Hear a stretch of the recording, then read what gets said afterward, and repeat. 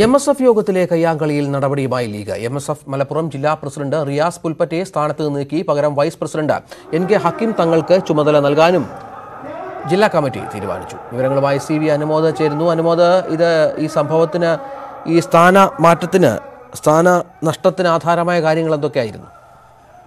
MSFന്റെ സംസ്ഥാന പ്രസിഡന്റ് തെരഞ്ഞെടുപ്പുമായി ബന്ധപ്പെട്ട തർക്കങ്ങളാണ് ഇപ്പോൾ MSFന്റെ മലപ്പുറം ജില്ലാ പ്രസിഡന്റ് റിയാസ് പുൽപ്പറ്റയ്ക്കെതിരെയുള്ള നടപടിക്ക് കാരണമായിരിക്കുന്നത്. നേരത്തെ രണ്ട് പേരുകളായിരുന്നു, PK നവാസ് വള്ളിക്കുന്നും നിഷാദ് K സലീം മൊറയൂർ എന്നീ രണ്ട് പേരുകളായിരുന്നു സംസ്ഥാന പ്രസിഡന്റ് സ്ഥാനത്തേക്ക് ഏറ്റവും കൂടുതൽ ചർച്ച ചെയ്തിരുന്നത്. ഇതിൽ നിഷാദ് K സലീമിന്റെ കൂടെയായിരുന്നു MSFന്റെ ഭൂരിഭാഗം പ്രതിനിധികളും അഭിപ്രായമുണ്ടായിരുന്നത്. എന്നാൽ അദ്ദേഹത്തിന് പകരം PK നവാസിനെ MSF സംസ്ഥാന പ്രസിഡന്റാക്കാനുള്ള നീക്കം നടന്നു. ഇതിൽ തുടർന്ന് വലിയ പ്രതിഷേധം MSFൽ ഉണ്ടായിരുന്നു. ഇതിൽ ഇപ്പോൾ സസ്പെൻഡ് ചെയ്യപ്പെട്ട റിയാസ് പുൽപ്പറ്റ നിഷാദ് K സലീമിന്റെ കൂടെ നിലകൊണ്ടു എന്നതാണ് നമുക്ക് ഇക്കാര്യത്തിൽ നടപടിക്ക് കാരണമായി വിലയിരുത്താൻ സാധിക്കുന്നത്.